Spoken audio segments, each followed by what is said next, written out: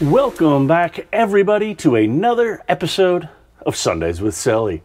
This week, we are talking about Garmin's latest software. It's that time again. It is spring. It is time for 27.1. That is the latest software. I know just like, I don't know, 3-4 weeks ago, we were talking about version 26.1 and 26.2. Well, here we are, guys. We are into spring and new software. So, if you haven't done it already, be sure to hit the like, subscribe, share button, comment, tell your friends about us, all that stuff you're supposed to do with social media. Great, that's out of the way. So, let's dig right into this, guys. Like I said, 27.1 just came out, I think, about a week and a half ago now.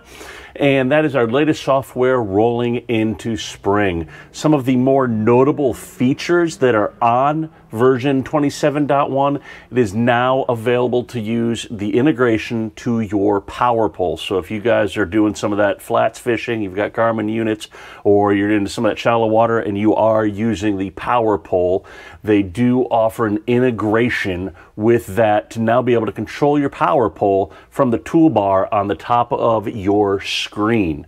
Now, speaking of toolbar, we're going to pull up over here and look on the screen. You're going to see we've got our normal chart screen here, and you're going to see, like we've talked about before, we have the pop-up menu there where we can go to our home and we can scroll left and right for our presets like we had on 26.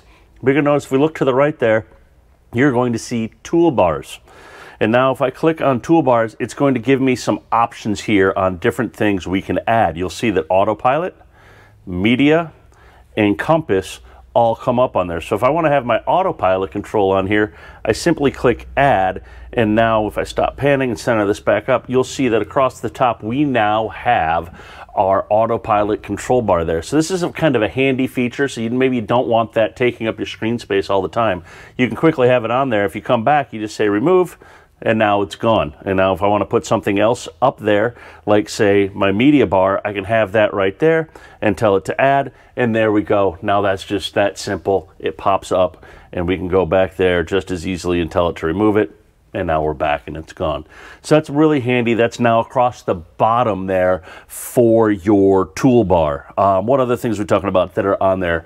There's going to be Merc integration on there as well. If you have your Mercury or your Yamaha tied in, that's also going to populate up on top of there. Speaking of the Merc, if you have the Merc dongle, like we talked about, I don't know, about a year ago this time, and you're able to network that into your Garmin MFD, they have now activated cruise control as one of the other new features that are now enabled with version 27 software with that Merc part. So now you've got cruise control capability, being able to control your engine RPM. So they're slowly ticking off the boxes of things that are being enabled with the SmartCraft via your MFD. Just look at my little cheat sheet here. What else do we have? On deck, lovely on deck. I think about, what, 2 years ago now, we started installing those into the Garmin world. That's their boat monitoring system. It had the ability to turn on and off 5 things. From your side of things, when you saw it as an end user, it appeared as digital switching. You had switches on your MFD if you went to switching, and you would be able to turn things on and off directly from your phone remotely. Well, now we've gone one step further. They're now enabling N2k switching. That means third-party switching is now going to start being integrated into the on deck. So you're going to be able to turn on things if you have an Empire bus system. It sounds like we're going to be able to do that. We're going to be able to showcase that, if that is the case, here very soon when we wrap up a fairly large install down in Florida. Hopefully we'll be able to showcase all that stuff to you. What else do we got here? Interface. You guys are sailboaters and you have GNX displays. Those are the big, large format displays. Maybe you have them up in your masthead or on your cabin bulkhead.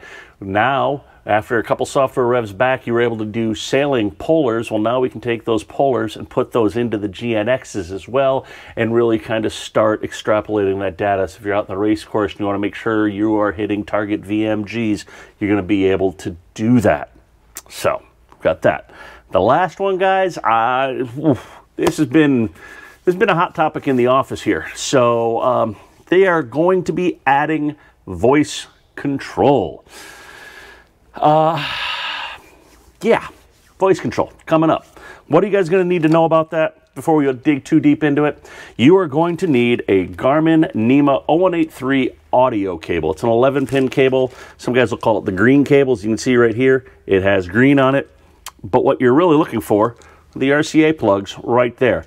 You need those RCA plugs out of here that come out of the back of the MFD, and they're going to drop into the aux port on your Fusion Apollo stereo that is networked in. Now, why do I say it has to be networked in? Because the network has to trigger the stereo to change between whatever source it is to the audio source that you're putting in for those alerts. So let me show you guys real quick. If we go into options, we go into settings, we go to systems, we go sound and display, and now if we look here, it says voice control and audio setup. So we're going to go to audio setup here, and you're going to see audio alerts. If we click on alerts, you'll see we can do alerts, alarms, warnings, all of those things. We're going to say all alerts.